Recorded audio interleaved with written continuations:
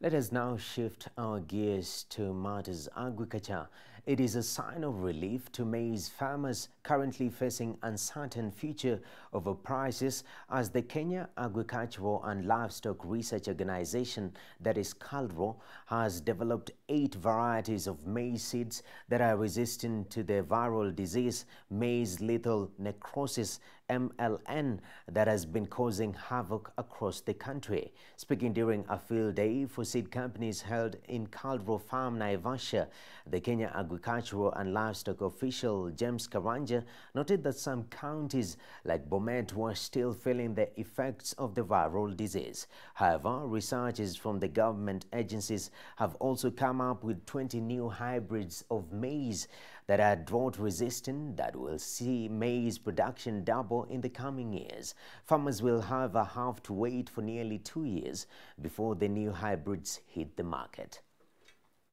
Drought has been a major issue, so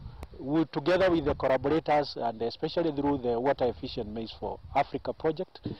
the project has been able to develop drought-tolerant varieties that are able to give not that high yield, but you are